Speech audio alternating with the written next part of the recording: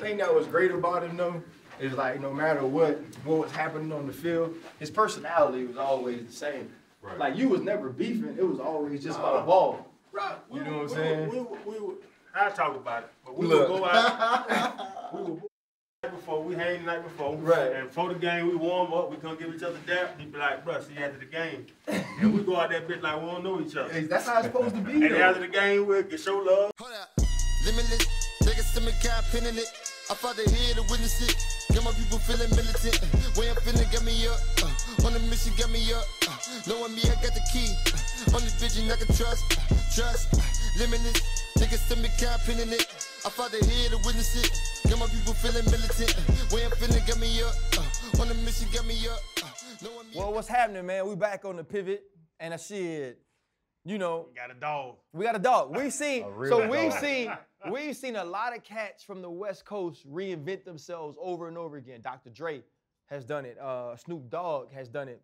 But the dude we got today has done it in a different way. And, you know, I'm a little nervous sitting over here, Channing. I'm gonna be honest, because that's how you had your own game. Because it's two of the best I ever played. It's two of the best I ever played. So I'm gonna go and hand it to Freddie T and let him introduce our guest. You don't need no introduction. What's happening, man? Yeah, he really don't. International. What's happening, Beast mode. What's up, baby? Man, I can't call it. But since you asked me to do it, I want to do it the right way. Do it the right way. 10,000-yard rush club. People forget that, but that's elite category. 10,000-yard rush club. Super Bowl champ and potential Hall of Famer. God damn, bro. We caught up with you. That's all right. That's all right. Yeah. It was just due time. It was due time, but my question to you though is due time. Because you know what, people know who you are and people know what you stand for, and we love it. A lot of athletes are afraid to sacrifice their realness for a check or fame or some of that shit. You ain't waste no time, bro. I ain't wasting no time, bro. Because the people love you. But the people love you. And ironically, the corporate people love you. Subway love you. Yeah, how that work? Everybody love you, bro. How that work? How? How does that work, Sean? How does that work, bro? Man, I can't lie to you. I don't know. I don't know, but I'm gonna tell you this.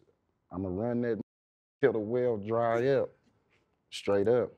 But I really though, you feel me? I nigga like to take a lot of credit, like, you feel what I'm saying though. But I had some great leaders early on in my career that, you feel me, I feel put me in a position of learning. And I don't think I was really getting it early on to the fact where, like, I just couldn't get right. Can't get right? I couldn't get right, you feel me? And no matter how many times I done f***ed up, it was always genuine when they came to me and hollered at me about the shit that I had going on. You feel me? It wasn't nothing that was going on the field, you feel me though? It was more of the off the field shit. And no matter what, them niggas turned their back on me, so it showed me something. It showed me something that money can't buy, and that was loyalty. And no matter, like I said, no matter what, they always came and they always was giving me that ism. So little did I know, I was really picking up on that shit. So then when it was time to pivot, all of that shit just made sense. Right. And then it was just like, shit, I'm just rocking with it now. And we've all been through it, right? I think we've had this conversation before, especially when you're in high school, you know, you're young, you really don't understand it, and you're doing young shit. And you have these guys back in your hometown at the crib, they pushing you this way to steer clear and do what's right, right? And you have those veterans and those guys in the NFL, they see something in you that you don't see in yourself. Right. But if you pass through the bullshit, you know, and buy enough time for yourself, you can pivot and get to this point. But bro, I haven't seen anybody parlay what they've done. I'm serious, bro. I've been waiting on this. The people been waiting on this. I've been waiting on this. Blessing, bro. You see how much I'm talking? That's a blessing, bro. I don't talk. Time out, though. I'm gonna cut you off, bro. You feel me? Sean, I appreciate it. Yeah, we've been at this a month. This the most Freddie T done talked in 1 minute that I've ever seen, bro. Well, look, man, I hope he continue to, because nigga here to soak up the game, man. I'm here to get the ism. You feel me? It's been somebody who I done been watching, you feel me, since I was a jit. So you feel me, to be sitting, you feel me, across from me, then he run down, you feel me, he run down my numbers and shit, and it's like elite, you feel me, though, company, and it's like, damn. Yeah, it's real. I'm looking at, you feel me, at greatness. I mean, it's all through the room and hella shit, but you know, I'm talking about shit, I'm talking Russian attack on Madden. There ain't nobody tackling Freddie T, man. God, Hey, nigga. Sean, I ain't gonna lie. I was out there and I wasn't tackling him either. We talk about it all the time, man. Yeah, I tell him, I'm telling like, you, he dog. gave me more trouble than any running back I ever played. And I put you in that same category, man. And like, it's crazy sitting here and, you know, having these conversations. And in my opinion, both of you dudes are 2 Hall of Fame running backs. Like, I don't think that's a question. I don't get a vote. When you look at, though, where you started your career, like I was making the joke before we all started, right? I was like, am I lineman? I was like, am I lineman? Like, I swear, if I had money, I'd take him to the Sizzler.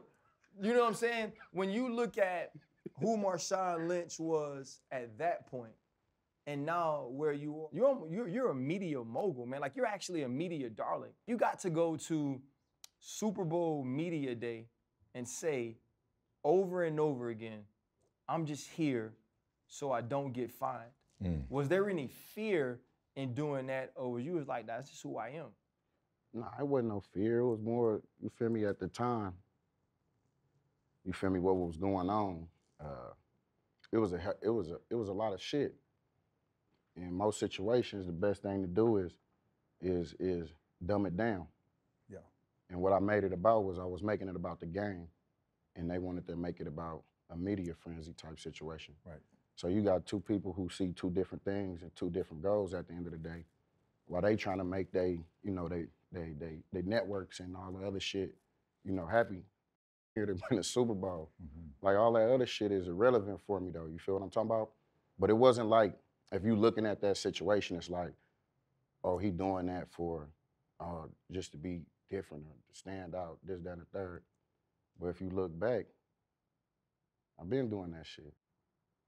So it ain't like it was nothing different or nothing new for me. So to answer your question, just who I was, just who I am.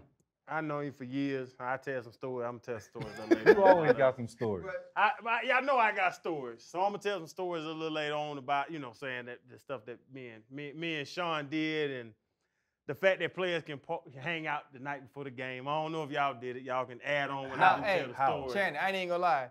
Your boy was asleep. Yeah. You was a little square.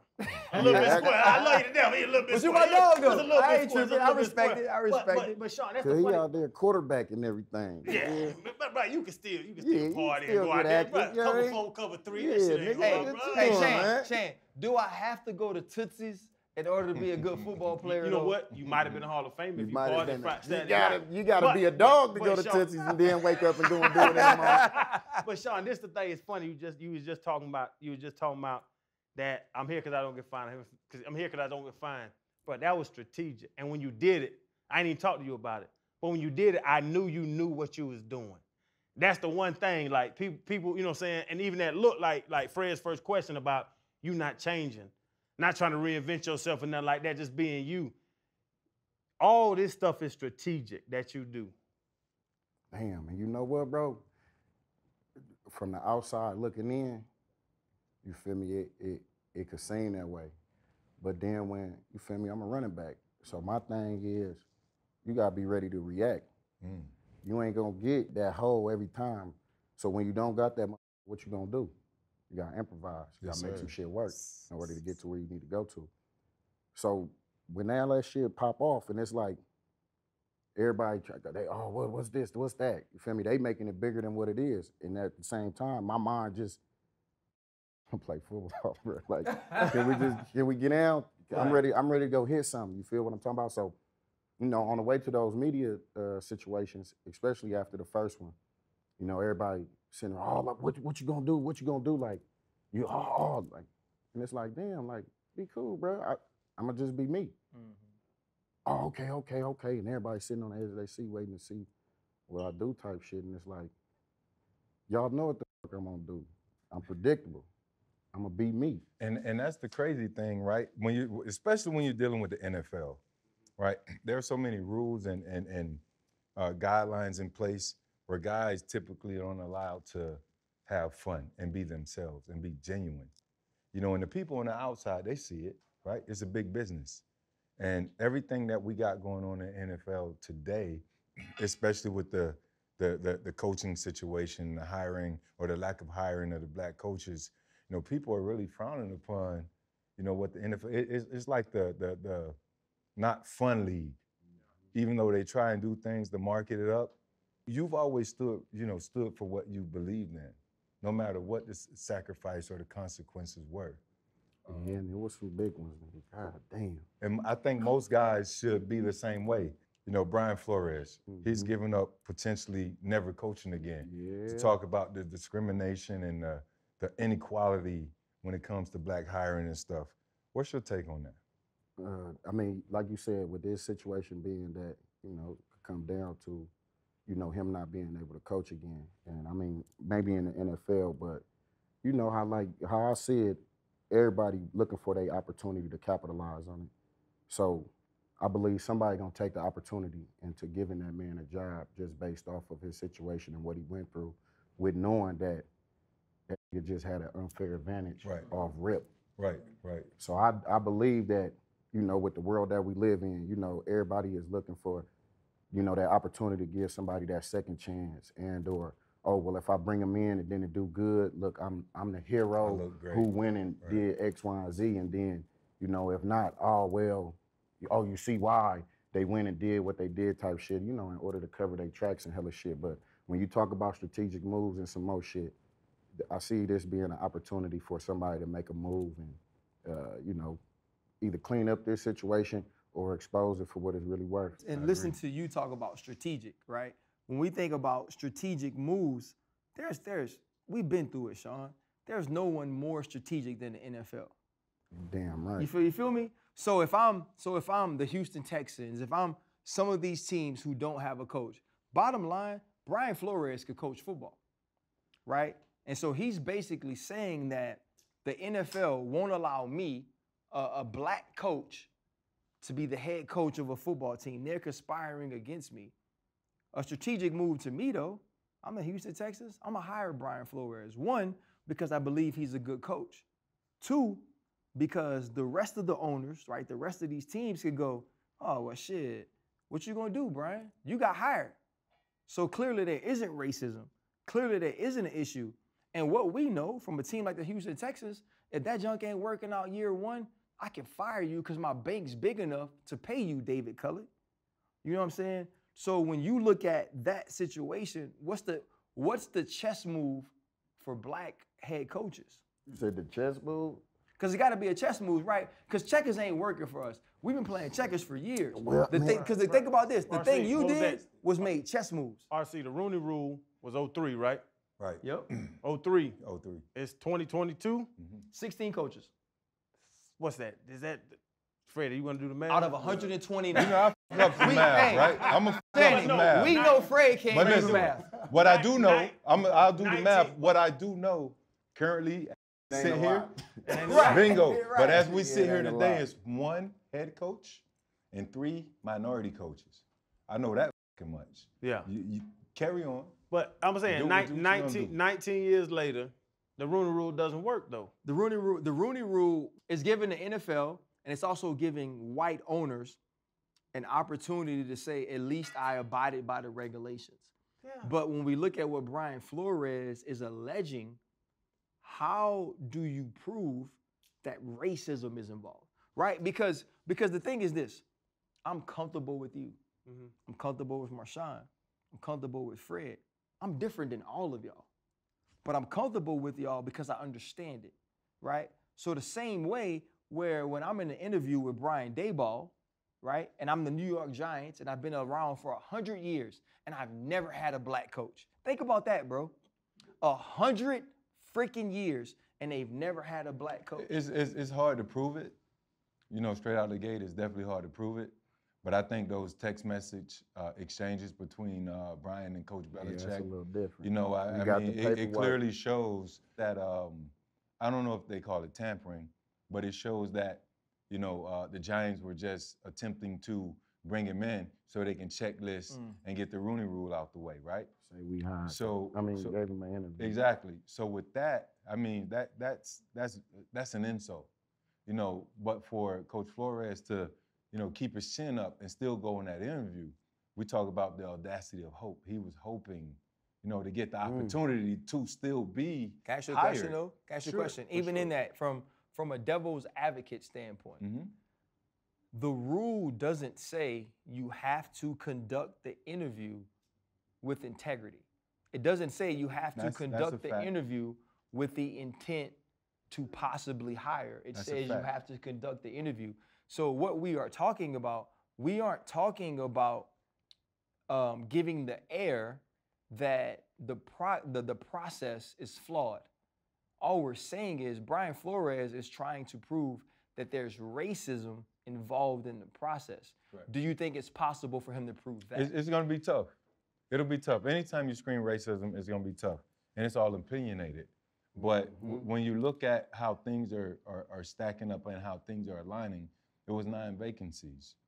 And, you know, quite honestly, right now at this point, you know, we haven't hired, or they haven't hired, a black guy to fill those spots, right?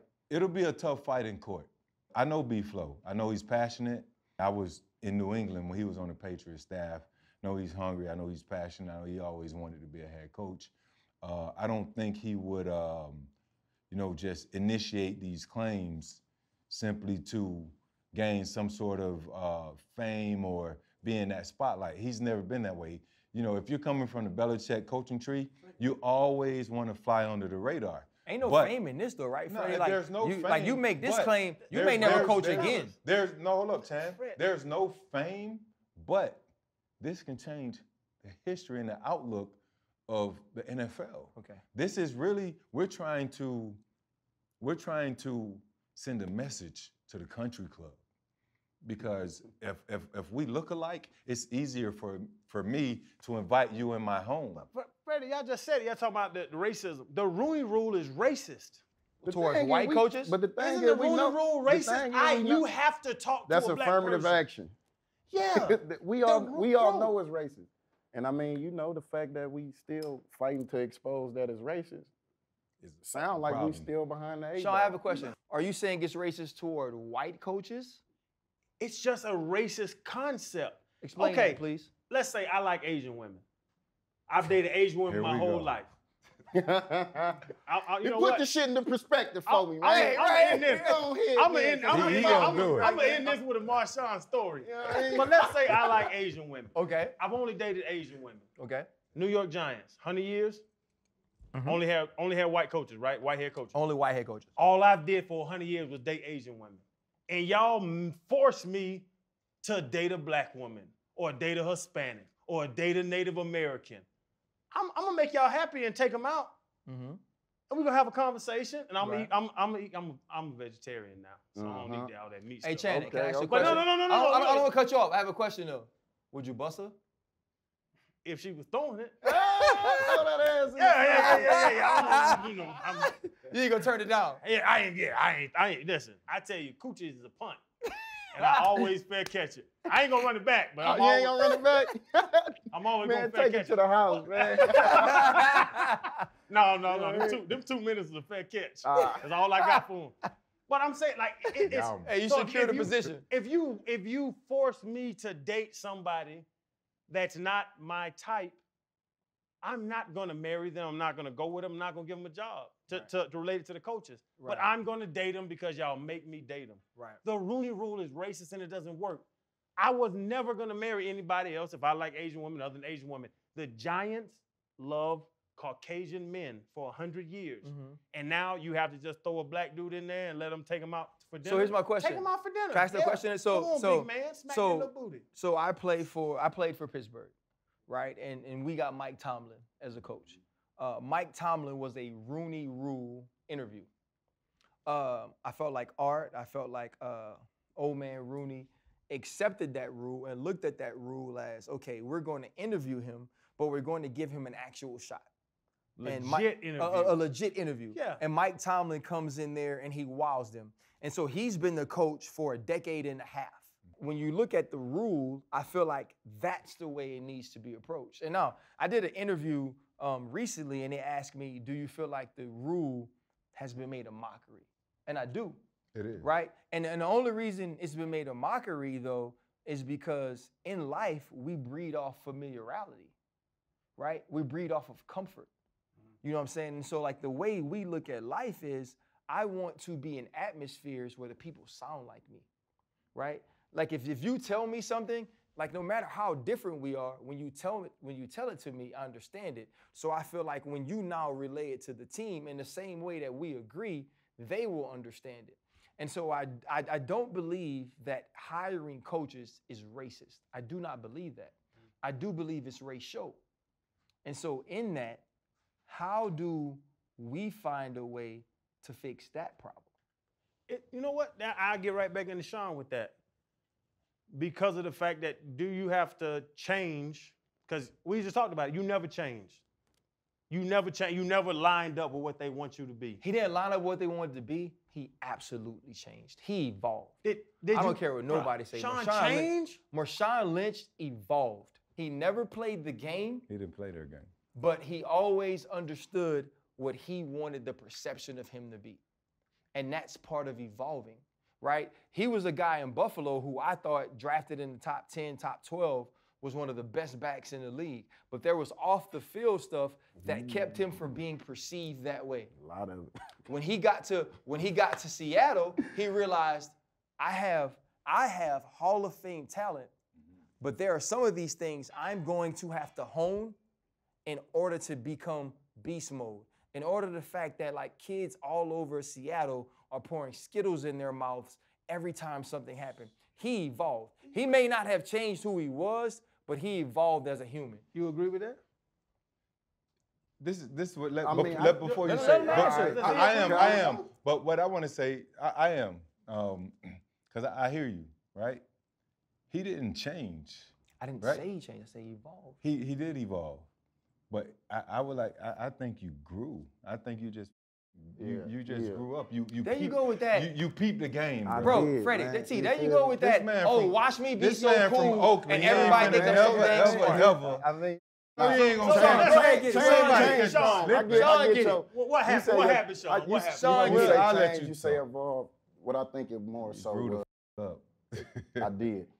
In the grand scheme of things, so you feel me, with everything going on, ball, off the field, family, life, you feel me, just all the shit. You know, I had to look at some shit. If I continued on the path that I was, you know, going down, then maybe I'm not in the league. So maybe we don't have, you know, beast mode or what people have known for beast mode to be. Beast mode probably would have been, oh, that motherfucker was good, but that motherfucker just couldn't get right. Mm-hmm. So he had the opportunity to Hall of Fame talent, this, that, and the third, but he had the potential to do it, but he just couldn't turn it. And that's the story. And within the parameter of things, you feel me, I believe it was more so being accessible.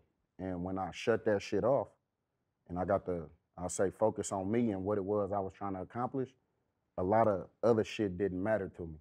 What were you trying to accomplish, though? You said, what was I trying to accomplish? Yeah, you say, like, focus on things you were trying to accomplish. I mean, what were those things? at that time, like, I mean, maximizing my opportunity and my potential to be the best running back that I could be, along with shit. I mean, we all play the game to win the big dance. Right. And shit, the talent that we had around us, the coaching staff and all the shit, it looked doable. So I want to give me and the rest of my squad the opportunity to go and do that.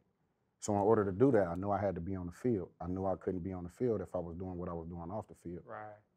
So therefore, I just had to modify some shit. I ain't putting it in your face. Am I doing what I do? Yeah, I am. Just not in your face. What you say when you say well, modify? I mean, shit. Well, I, you know, yeah, Oakland nigga, I had to pivot. You know, I'm wide open. I'm gonna come pull up to the shit. Maybe the Christmas team party with my fifth of Hennessy in my coat, and everybody looking at me like, what the f he brought?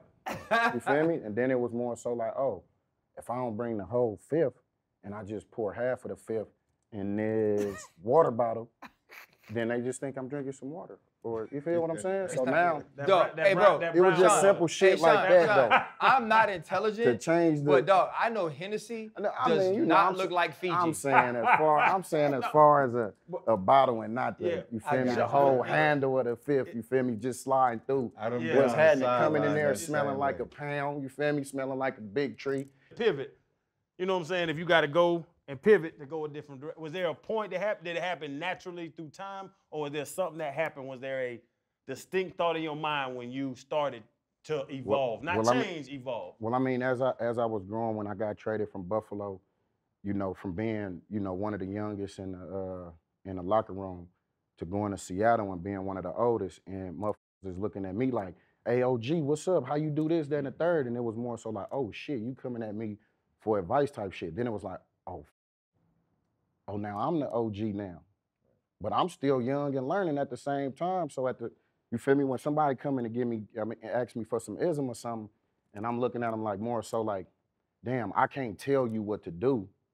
All I could do is give you some insight on my experiences and, you know, how I worked it. But what worked for me might not work for you. Right. So you got to find what that is for you and get into that and do that. But the pivot, I think, point was something that happened with me was with all this shit going on, and, you know, it wasn't even, I won't even say it was sport related, but it came a point in time where, you know, I wasn't seeing eye to eye with Moms. And I didn't talk to her for probably 3 weeks. And you feel me? I just was having this feeling like something just ain't sitting right with me. You feel me? I'm doing my thing on the field, all the shit, you feel me? In my transition of, you know, I would say calming down or not being, you know, out there for everybody to see how I'm really rocking the hell of shit. But when it come down to it, it was, okay, I stay in my lane, I do what I do, but I'm feeling a certain type of way, and I'm like, man, I don't know what the fuck is going on. So, you know, I hit Moms like, Mom, woo, woo, hollering at Moms like, yeah, this shit, that, the woo, woo, this, that, and the third. And all of a sudden, I felt complete again. And I'm like, oh, shit. I was missing something. And just calling her, you felt like that? I was missing my mama. Damn. You feel? Cause I'm a mama's boy at heart. And that was something that clicked in me like, oh, I need to be hitting on all cylinders. My mama been my rock since forever. Well, is my rock, you feel me? And, you know, not being able to have that, even if it's just calling and telling her about the game or, you know, calling to tell her, oh shit, I'm walking through the dark and I stubbed my toe and like, damn, mama, that shit hurt, hella, you feel me? Cause my mama she gonna rock, and she hella funny. So you feel me? Just having that type of conversation, that type of love, I'm like, damn, I was missing that shit. Right. And that was affecting me, my motherfucking, your being, my vibe and shit. Yeah. And it was like, I got that shit back, and it was like, okay, well, I need to be hitting on all these cylinders in order to be complete. Now at the end of the day, I want to be happy. I done talked to a lot of motherfuckers who left this game and they just wasn't happy. Right. And then I mean, you know, with the situations we having with, you know, players, you know, they say they losing their mind or CET, this, that, and the third. I need to do every motherfucking thing that I can in order to be happy so I can be complete. So I have a question. You said, you was like, dog, protect your chickens. I was just about to run into that. In your mental. Mentals and your chickens. Like, what prompted that in you, bro? He just said he was the OG in the locker room. What prompted that? Yeah, like, what made you? Because, like, because, like, when you said it, I got it right away, right? But it's because there's a language we speak. Yeah. There's a language we speak that's different, you know? And it's not many of us who can get in front of the microphone. You know, like, I always felt like when I'm in front of the microphone, I have to speak in a way so everybody understands me. Right. Right? You said that, and the minute you said it, I was like, oh, I get that. Yeah. What made you feel comfortable in saying that? And also, what compelled you to say it? Well, that's the part about why, you know, you look at it like, oh shit, when you say change in a situation like, I don't feel like I changed as far as who my person is, but the way I talk is the way I talk. Mm-hmm. Now, at the end of the day, if you're an individual who don't understand what I'm saying based off of my slang or, you know, I'm talking about the way I speak, then I mean, I don't feel I'm talking to you. It ain't no disrespect in them, but I mean, when I'm spitting what I'm spitting, it ain't for everybody. But I know that. But the motherfuckers who needed it, they get it, they understand it. Now, if you can resonate with it, then use it. If not, keep it pushing. Right. And that's what I love the most. I mean, you just spoke on your mom. You know, who would ever thought beast mode? They see you running motherfuckers left and right. Man. They see this images and this perception, this facade of this tough, hard motherfucker. But you're a mama's boy, like you needed that. But shit, that's most most people. If you watch I do. You come up underneath listen. any gangster shit. One thing you don't do is you don't f with nobody. You don't f with mom. You feel me? You already don't know f with moms. You don't f with I mean, in no situation, man.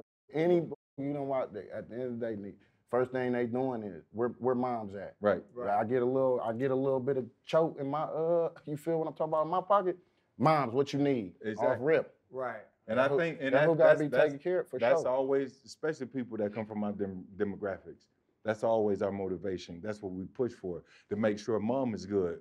But the point I was going to make is, we always, I think people enjoy this show because the vulnerability, you know, being able to either express and share that or bring that out of our guests, right? Yeah. That's, people see the realness. That's the transparency. Oh, well, man, you feel me? I got That's I got niggas right here, man. You know what I'm saying? That's what we need. You feel me? But more than that. Is that lost though, Freddie? Do y'all think that's lost? Hell yeah. No, What's that? So What you think? sometimes What you say, people are prideful and too tough, especially coming from this in this business. Some guys can lose themselves, but the real ones know. And the thing is, you know, just really going back to what you just said, the vulnerability you showing your mom and what was your big pivot and what got you right and what got you back on track.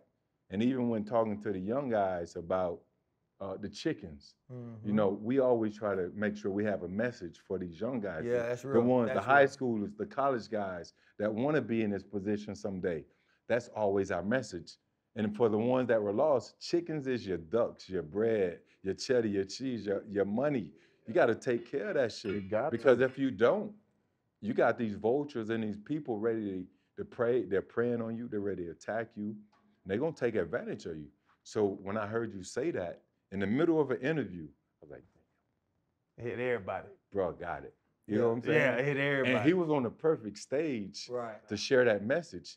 And this platform, that's what we try to do. Right. So for me, having him here right now in this moment to vibe and chill. Can I say something? Hold on, man. No, No, you can't. who say are nothing. you? No, who are you, bro? I'm talking, baby. Bro, who are you? I'm So talking. we've done so You right know, now. certain people in your life bring the best out You've of you. never acted like this before, though. I mean, but You're yeah. acting totally different. He acted totally See, different. they got that connection, bro. Like, It's me and you, RC. It's the running back. We on the outside. And we on the outside looking in. We They on the having a outside conversation looking and we He here. passed me this Doty. The Doty, I'm trying to man. figure out what's Talk about going that. on. Doty, man. But is Talk there- about no, let him talk about that real quick. About the Doty sticks. What shit? My cannabis line. Shit, you know, it's I mean, it's been a long time coming. I mean, shit, if you haven't, you feel me? If you get through California, you feel me? We're probably about, I want to say like 80 dispensaries in Cali, but I mean, you know, it's just like I said, a long time coming. I mean, I don't know for too many athletes, but I know for a fact that, you know, while I was getting down, you know, it was a part of my my regimen of my healing process. Right. You feel what I'm saying? For my body and my mind. And I mean, now I came to the opportunity with shit, I'm done now, and you know it's legal. Shit, why not get into it? The business side of it, when it's legal and they making billions off of it. Straight You know what I'm up. saying? But from the side of the athlete side, the kids, the young kids and all, if somebody asks you, when could I start? When should I start? When should I put that in my, like you say, put it in my regimen? Because it's all about game. And bro, dude's Yeah. gonna smoke. Dude's gonna smoke. They, bro, I mean, they is. But should a 10th grader? So I'm gonna tell you like this. What I have noticed is there's a lot of youth that get down and blow. And I mean, I think it's more of a cultural type situation. And you know, I don't feel that if you just you feel me, jumping off the porch, you feel me, though, trying to do something because, you know, your boy doing it or you think it's cool or, you know what I mean, some fugazi shit and it ain't a part of your genetic makeup, then I'm gonna hit your ass with the say no to drugs. You feel what I'm talking about? But most motherfuckers that, if they come to you as a 10th grader and ask you, when should I start smoking and shit like that, 9 times out of 10, that little motherfucker already blowing. Right. Yeah. He already blowing. He just trying to cover his tracks to see like, oh, to be able to say, well, I talked to, you feel me though, Marshawn, and he said, nah, he ain't said no shit like that, but you feel me, most motherfuckers that's getting down. But when would you, when would you discourage it? You said, when would I? Like 10th grade, 9th grade, 8th grade, 7th grade, 6th grade. You know what I'm saying? When do you discourage it? Oh, you said discourage. Like, yeah, when would you say, no, bro, it ain't, that ain't where it's at? I'm gonna tell you like this, if you don't get down, I'm never gonna tell you that it's a good time to blow no dope. I'll never tell you to. If you already getting down, now there's some shit that's going on in which, you know, you need to make sure that you're able to take care of your business. Right. If this is something that you plan on doing, because I mean, I done seen it, you know, turn motherfuckers, you feel me though, and don't want to play. I'd rather just go smoke. Or I ain't going to practice because I want to go get high type shit. If you, Damn Nintendo players. If you an individual like that, then you need to leave that shit right where it's at. You need to go find you something else to indulge in.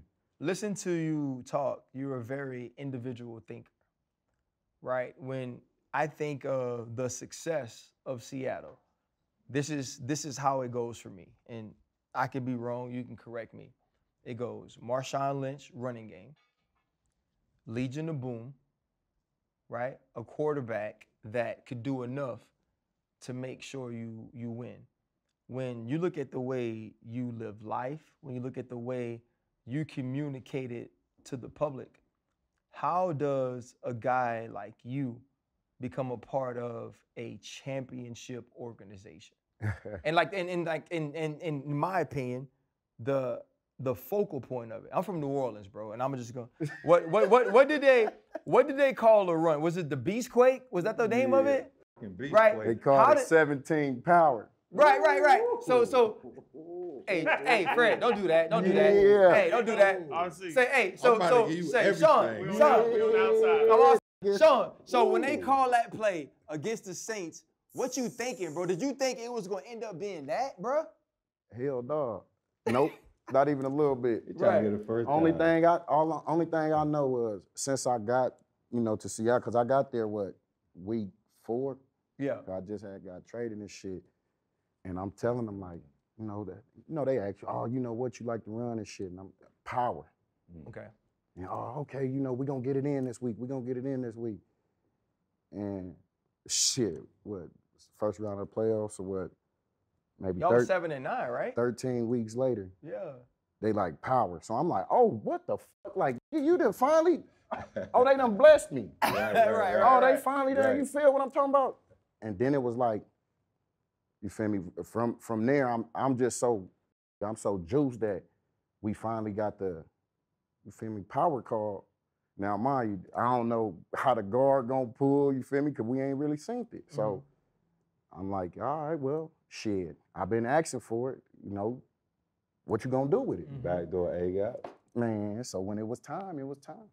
Let's get active. Then the rest of that shit was history. We was in Buffalo. We played against each other. That's where my story comes. It's a good one. But we in Buffalo. You weren't beast mode in Buffalo. Yeah. You weren't, bro. We used to hang out, you know what I'm saying? They didn't call it beast mode. They didn't call it. They had the whole little beast mode commercial. But you weren't, if Seattle, it wasn't that when we come up the stairway right now, and hey, beast mode.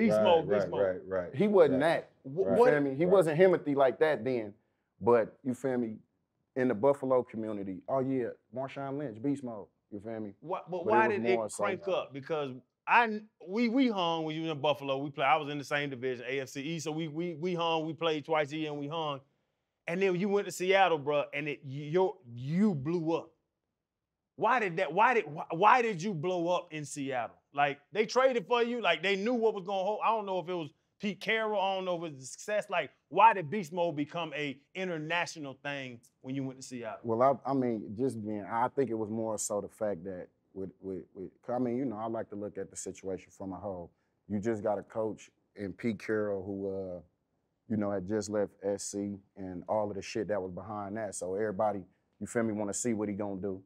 And then they go ahead and make a trade for a running back who, you know, at that time, they probably was writing me off by then. Because, I mean, like I said, you know, my off-the-field trouble and some more shit. And it's like, more so like, damn, why would they go and get a running back who, you know, damn well, like, shit, they probably was looking at me like washed up now. You feel what I'm saying, though? So it's like, okay, it was eyeballs on me and the Seahawks because, you know, they want to see what Pete got going on. And then they got eyeballs on me like, oh, okay, well, they went ahead and made this trade for him, like, but why type shit. And then, you feel me, though, through the Beastquake run, you feel me, though, we knocked off the Saints had just won the Super Bowl the year before that. Yeah. And then we knocked that off, you feel me, though, and it's like, oh, shit, off this run that, you feel me, that you talk about arguably one of the best runs in NFL history. Right. Hold on, is he for real, for real? Mm-hmm. Oh, okay, well, now this mother just registered an earthquake, like right. The whole world type shook though. So you feel me? Like if you could get the world to shake, you feel me? Something gotta be up though. You know what I'm talking about? Did you know, bro? Did you know? Man, hell no, man. Hell no. I wouldn't even imagine though. You feel? For sure, I didn't imagine that it would, you know, take me from the level that I was at right then at that time and elevate me to the point where I am now. And I mean, you know, to the point where like, I mean, you know, probably the number one, two things people always talk about when they come and holler at me were three. I'm just here so I won't get fined. Yeah. They should have gave you the ball type shit and Beastquake. So I have a question, man. Like you're talking about where you are now. I think, you know. No, I hear you. Where you going? I'm finna give me some more water. All right, cool. You get you some water. I'm gonna just keep talking though. Yeah. You got it?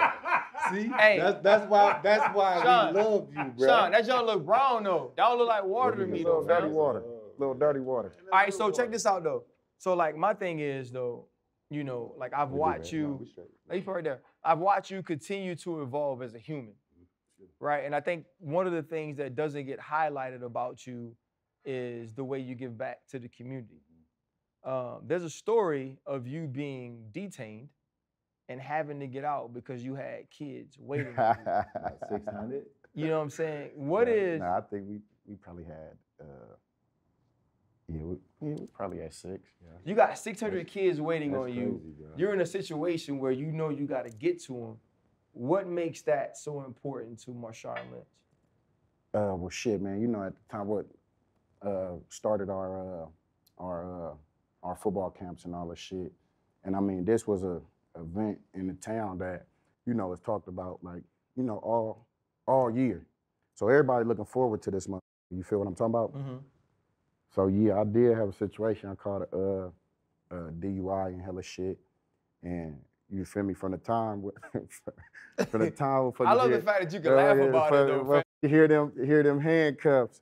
And all I could think was, damn, you feel me? I ain't gonna be able to get to them kids and hella shit. So the whole time I'm in there. That's the first thing that came to mind? That's the first thing that came to mind was I ain't gonna be able to get to them kids. So it was on my, you know what I mean? Like, damn, how I'm gonna do it? Not knowing, you feel me, when they gonna let me out. I beeline straight to the high school, you know, in order to get there. So I made it probably within like, we got 2 sessions. I made it the end of the first session with like 30 minutes left into the camp. What were the kids like, man, when you finally showed up? Like, damn, you late. Shut up. Like, you late, bro. Well, obviously, they don't know what you've been through. No, Did everybody know? They ain't know. The media ain't cover it. Nobody knew why you was late? Hell no. So, you feel me? You know, we bring all the kids up at the end of the camp, you feel me, though, and holler at them. So everybody, oh, you know, Marshawn, where was you at? What you was doing? So, you feel me? You know, I'm keep it solid with my young dudes, you feel me? And I went to jail. And they like, what? Like, oh, man. Like, what? Man, what you go to jail for? You killed somebody? Like, what the f? Like, nah, how man. You think I'm like, gonna be out of jail right like, now like, if I kill man, somebody? Like, look, my first session, my kid's 6 or 12. So you feel me? They, oh man, like, well, what you go to jail for type shit. I'm like, man, well, you know, I you know, I was driving under the influence type shit, and they like, oh man, that ain't shit. Man, my daddy in jail for murder. What'd and you say then? My brother just went to jail. He just got caught in a robbery type shit. So now I'm looking at him. They looking at me like, oh, you really a sucker though. But hey man, we glad you made it to the camp. And I'm like, so you feel me? Hey, he a petty thief. Hey man, he a petty thief. So I My mean, daddy you know, in jail for real stuff. you feel me? So they looking at me like I can't. Like, man, that's what you was late for. Like, man, you should have been here. And I'm like, yeah, I should have been here. Huh? That punk ass shit. Like, damn, they woke my ass up. Like, okay, my Get bad. right. You know, that was a part of that time where that What year was pivot that, thing Sean? was going. That was what 2012, 13. Wow, that's amazing. Do you keep in touch with any of those kids from that camp? Yeah, but we actually got one of the kids from our camp finna play in the Super Bowl this Shut up, bro. Oh wow. You lying, dog. Why? No, I ain't. Can you share his name or? Oh, Mixon, Joe Mixon. Hey, wait. He went straight back over. Hey, He went straight hold back up. over. No, but listen. Hey, he turned his feet outside on me like I was about to jump up. No. I don't want no beat. That's my guy. But That's my listen, guy. No. you guys failed. Did you hear the name he just said? The player. Who? I talked about him earlier. And who was the player? I said, if they're gonna win the Super Bowl, right? Joe Mixon. He has to be the MVP. Joe Mixon. You told me that. Joe Mixon was at your camp? Mm-hmm. Do you guys still communicate? That's crazy. Yeah, that little bro. I mean, but you know, just through the process. I mean, shit, we had a couple years ago. My cousin Marcus played in the Super Bowl too, and he probably was one of the first kids that actually kicked Marcus off. who? Peters. Kicked off. Was at First off, he's one of my favorite players in the world. The very first football camp that we had. So I mean, you know, just being in a position like that, where I'm looking at, you know, youngsters who now came through the pipeline. You feel me? And now they in the Super Bowl and shit. That's a good ass feeling. Marshawn, we walk in here. I'm a Pittsburgh Steeler. I'm a huge fan of Najee Harris. You know what I'm saying? I think, you know, to go from California, he's homeless, right? And so I'm a huge fan of what he is away from football. Mm-hmm. But obviously you rush for 1,000, the type of passes he catches. But to watch him walk behind you and kind of have that air of understanding who you are and what you mean to the culture and where he's from, what you mean to the culture of your position, how does that pressure weigh on you to be an example for people? Not at all. God, I love you. Not at all. I mean, I love you. Hey, dog. look, man. Everybody is their person, and at the end of the day, you got to live life for who you are. Now, at the end of the day, I mean, it's not that I don't, you know, I'm not mindful of the situation, but I mean, shit. You say walking behind and see, you know, what's going on.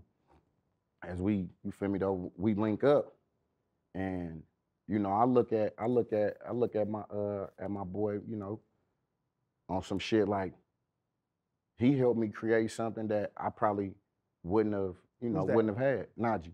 Okay. You feel me? So, you know, coming up, you know, he like, hey man, you know, I want you to help me with, you know, all my marketing shit. Mm-hmm. And I'm like, you serious? He like, yeah. Did you have marketing help? You said, did I have marketing help? Did you have marketing help, or like I'm just here so I don't get fined?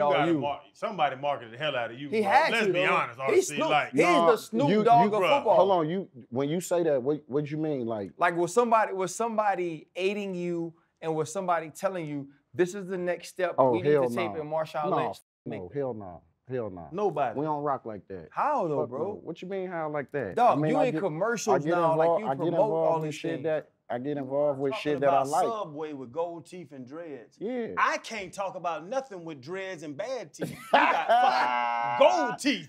You was doing. I'm done, dog. You got marketing something. Hey, But you wait, got- why you but saying you- bad teeth, though, I do dog? have bad teeth. Because that Charles nigga is a Haley fool, said that boy. your teeth are not bad. I've accepted. I They're got just very that nigga- little. I got raccoon teeth. They're very Too little. solid. Yeah. I've accepted my raccoon teeth, but They bro, was you small. ain't have no help. Being as far as the shit that I get involved with, like, I like that shit.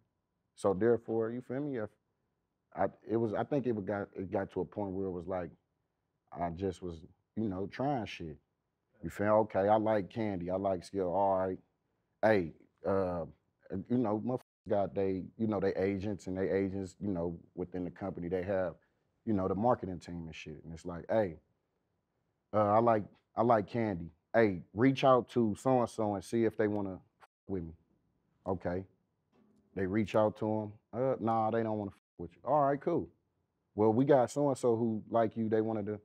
What they talking about? Oh, they want you. Nah, I don't do all that shit. I'm good. Your hands on that. I'm good. So, yeah. So when it comes to it, it's like, oh, well, they wasn't with me. All right, cool. Like from the outside looking in, one, I'm a Marshawn Lynch fan, right? And I'm a guy who didn't necessarily get to be himself until very late in his career, and even in being that, it seemed almost adversarial to the public. But you went to a Super Bowl media day and you said the same whatever amount of words the entire time. So no one advised you that, like, you know what, Marshawn, this junk could be smart. Who would advise you to do that? Skittles. A dumbass mother effer. Who would advise you to would do that? advise you not to do that. God damn, you want me to tell you? He don't care, bro. Subway, They- Skittles, they- all these motherfuckers that give you a check, Sean. Look, they for sure go. If I would have known that, and I'm sitting with my marketing team or whatever, and I'm like, hey, I'm gonna get up there and I'm gonna say the same shit over and over. That's if I had thought that far enough to be on that type of time. But hey, yeah, so I'm gonna do this. What you think?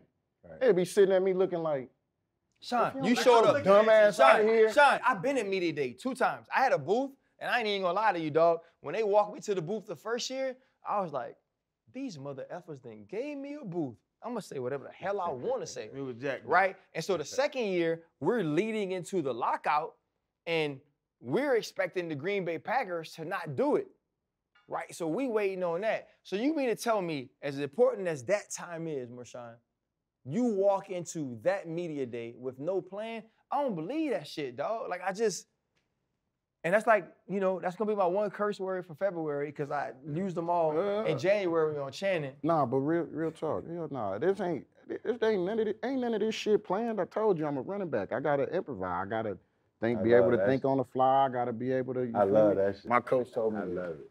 He said, man, you got this water bottle half full. Okay. Right? And I say, okay. He like, if you take the top off and you shake it, he said, what's gonna come out of it?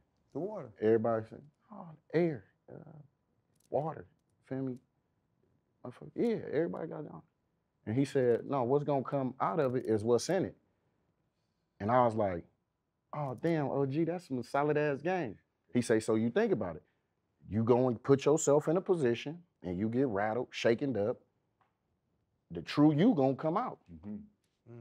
So I always keep that in the back of my mind. So no matter whatever position that I'm in or whatever situation I go in, whatever the truth about me is, when I'm in that situation, is what's gonna come out. Sean, what is the truth about you though? What is it about you that has allowed you to adapt to the atmosphere of what we want football players to be and about what you are that people love you? Because I'm just gonna, and this is me. Y'all can disagree, you can disagree, you can disagree. You had a quarterback who I feel like has meticulously manipulated his persona his entire life, right?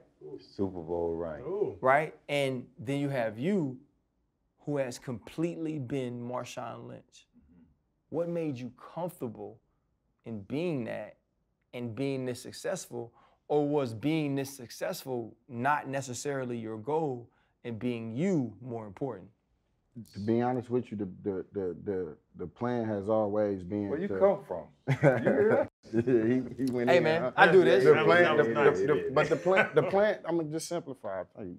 Keep shit simple. The simplest form I could put it in was just to be able to take care of my family. Okay. And I mean, at the end of the day, I had a product that, you feel me though, that teams wanted. So I used it. And that shit, just to keep it on shit, layman terms was, motherfucker run that ball, run.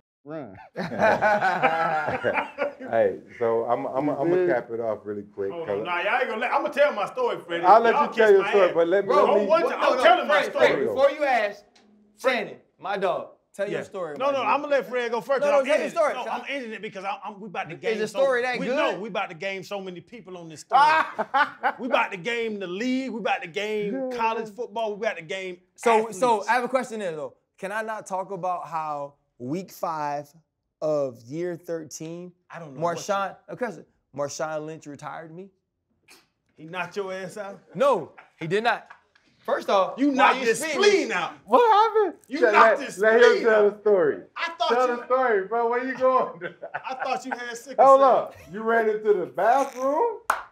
Sean, bro, you got me. I'm trying to drink water and shit. Hey, man. Sean, you knocked out his liquor? Hey, so I'm be honest. I'm be honest, You want right? to tell the story? No, I'm just honest. So the first 4 weeks of the season, I'm going crazy. Right? Leading the team in tackles, feeling good. So they run a zone read. I don't know who their center was at the time. He tries to cut me. I try to jump. Damn ankle buckles, right? So I'm like, you know me though. Like I'm tough. And you gonna put. So I'm trying to walk off. I didn't damn collapse. You know what I'm saying? So we get to the second quarter. Marshawn's running, bro. He hit me, and like, he's never trying to run me over, right? And the other point of this is, I'm not scared of getting run over. Like, I'm cool with that. But he got this damn lopsided ass, like. Did you let him get his foot in the ground? No, that's what I'm telling you though. Don't let him get his foot in the ground. Bro, he was killing me all night. There was a reporter I almost got in a fight with because he was like, you couldn't tackle Marshawn Lynch. And I was basically like, God, forgive me, bitch, you tackle him. Right? You know what I'm saying? Like, you tackle him, right? Liam Neeson, good luck. They'll never do that. They'll never do that, you know? And so, happen. like, it was like the crazy point in my life is year 13, I'm 35 years old, and I'm thinking to myself, damn, you might not be able to do this anymore. You know, then I finished the year, I have 100 tackles. I was like, damn, I was actually okay.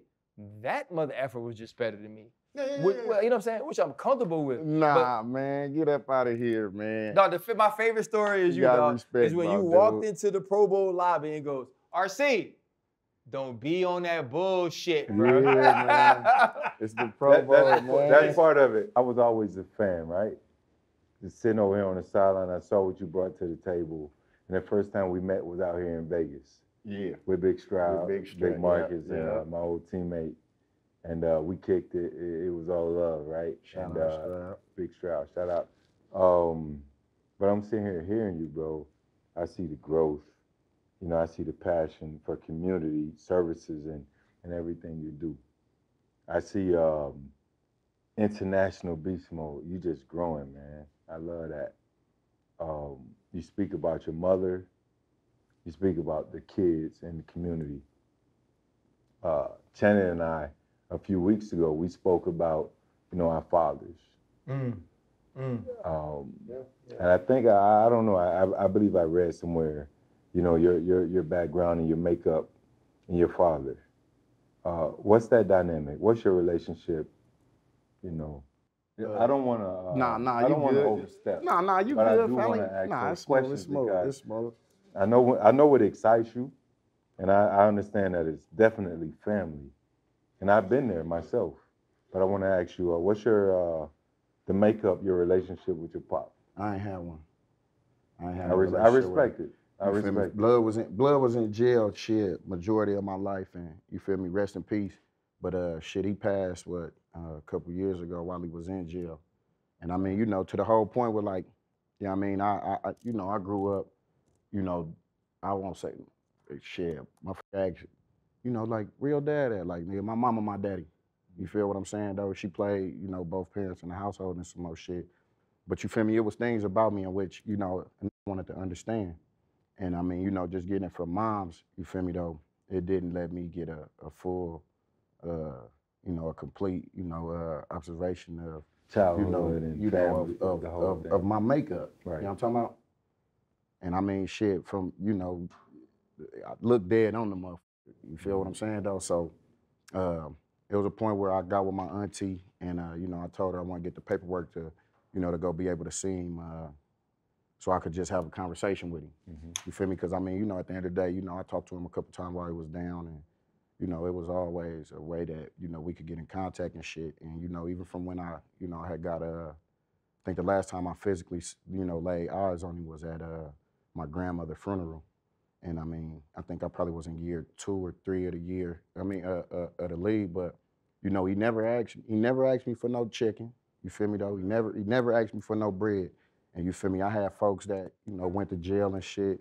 Like, hey, bro, I ran into your dad in there and hella shit. You feel me? He hella cool. What'd he and say shit. about Just you, bro? He just like, you know, that's my son and shit. But you know, I wasn't there. But you know, I'm proud of him. You know, they send the kite.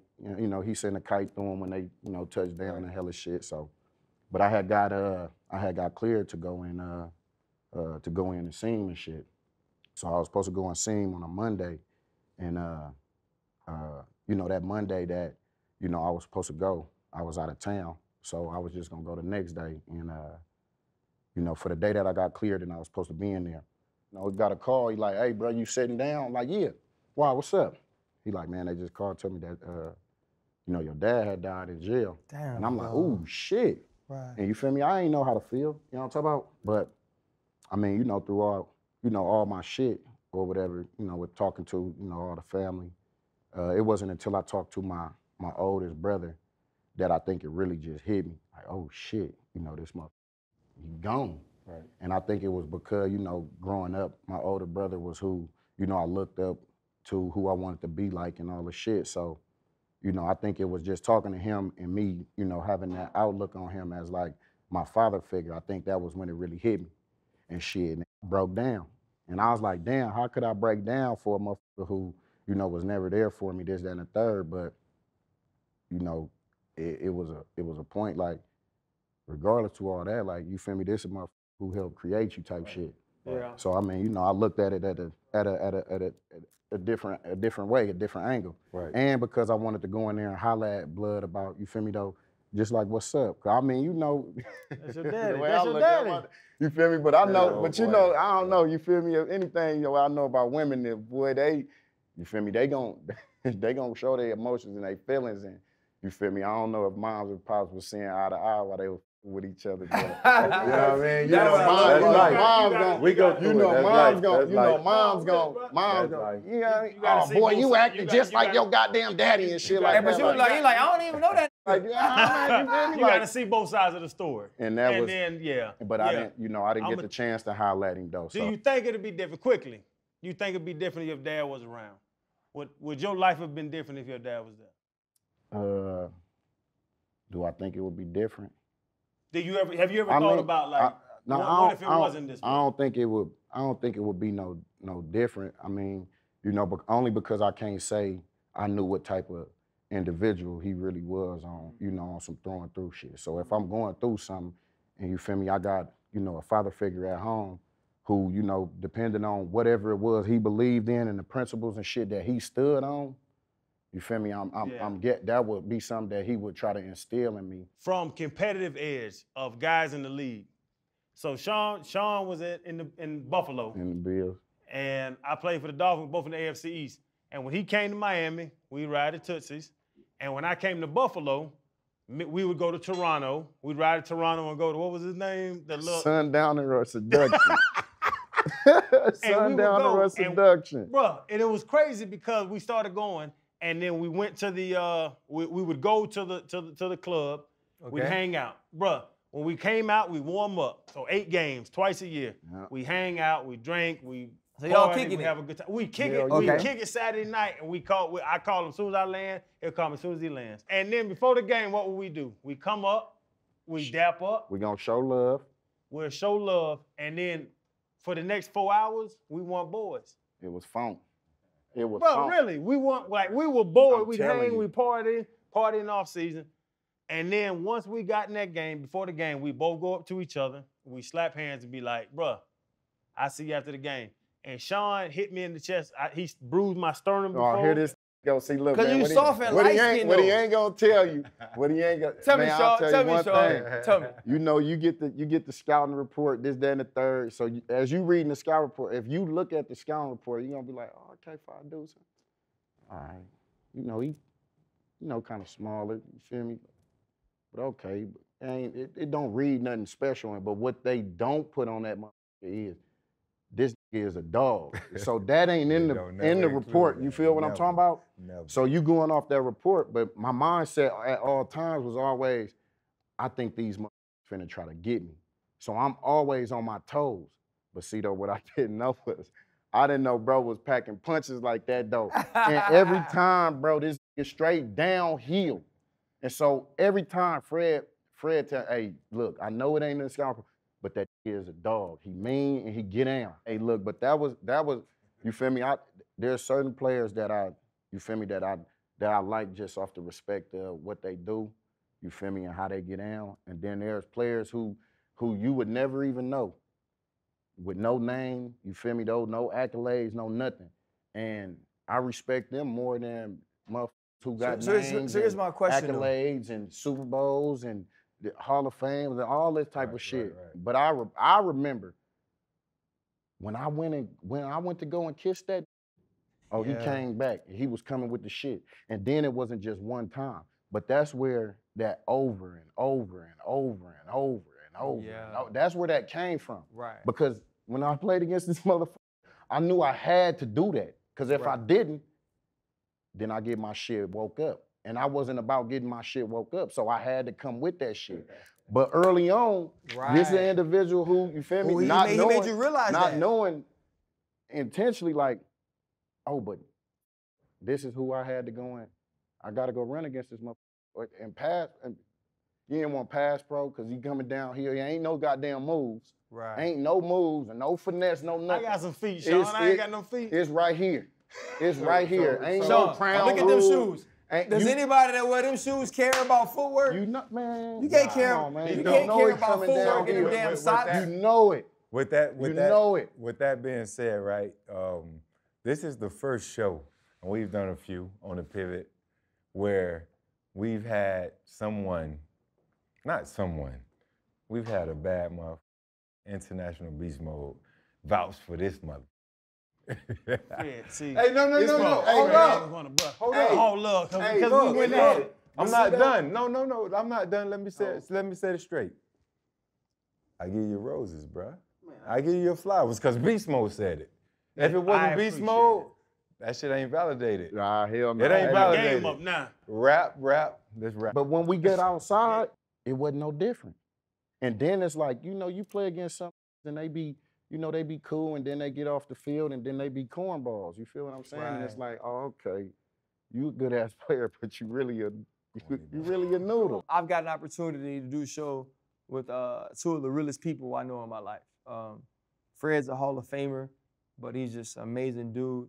Channon's a dog. He's just like me. He just super light skinned. This is the first time, man, that I feel like as three of us, we were just so excited to have somebody be a part of our show. I think you epitomize what we want to be. We want to be people who are thought of as one way, that move in a different way, and create a different lane for people that are just like us, man. So there's no way I could ever tell you how much we appreciate you, dog. Like I think you're a Hall of Famer. Shannon's gonna finish off. I think I got something. Much love, bro. Bruh, we're going to the girl collection. You coming? Bruh, we gotta run it back, bruh. We gotta run it back, bruh. We're going to the girl collection. Man, he trying to bring it back. Come on, man, let's go, bruh.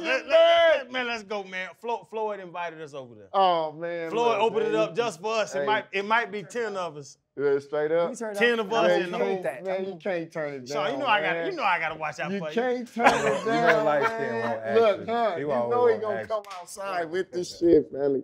Man, it's love, man. Respect, man. I appreciate it, man. Sure, appreciate you, baby. It's love, straight always. Hold up, limitless.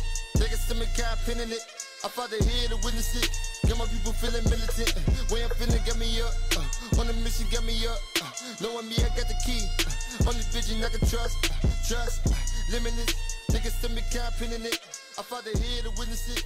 Got my people feeling militant. Way I'm feeling got me up.